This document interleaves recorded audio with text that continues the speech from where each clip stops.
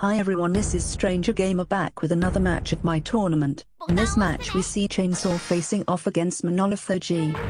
Let's get on with it. Up first for ChainSaw we have ChainSaw Ichanya. With a moveset of Quake Saber, Earthquake and Gigarock Hammer.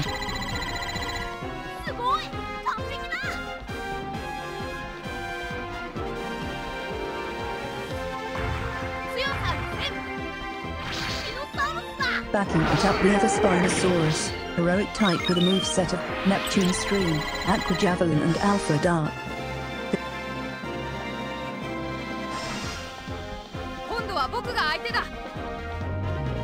As for Monolopho G we have Titanosaurus, boasting a moveset of Defense Burst, Leyline Cure and Ocean Panic.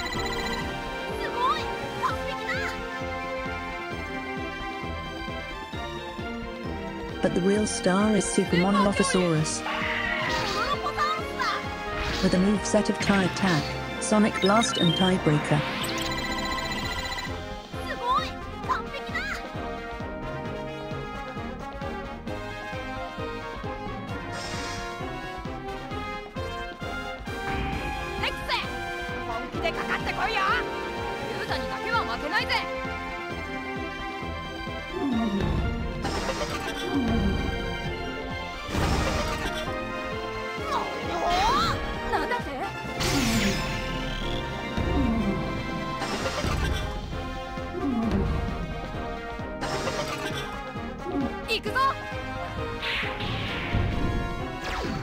Support effect from the mono there.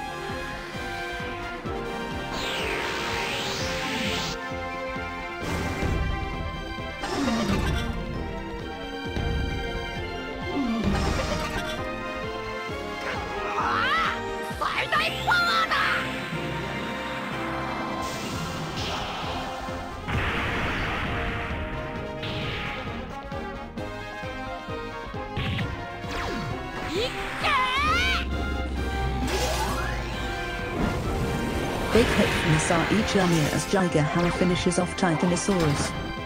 But on comes the real MVP of the team, Super Mono.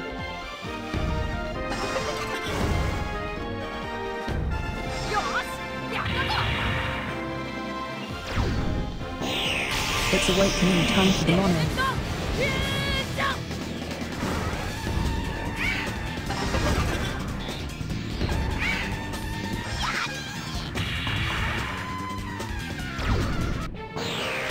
Crucial hit from the ChainSaw Ichanya as its own awaken mode activates.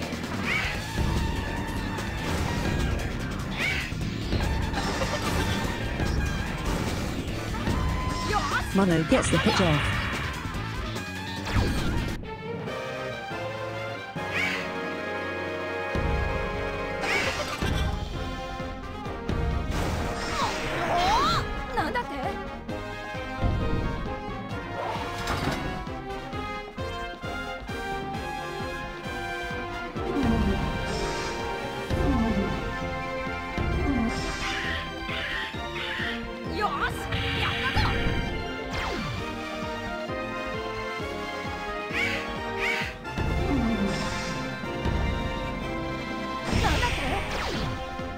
Sonic Blast activates as the Tape Jero comes in for the tiebreaker.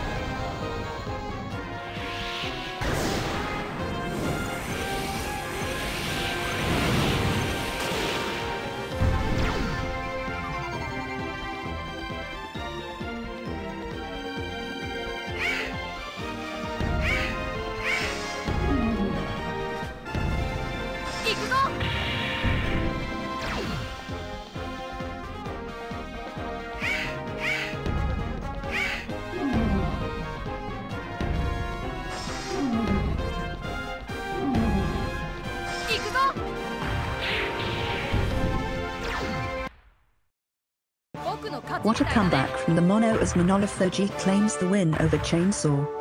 Hope you enjoyed. See you next time.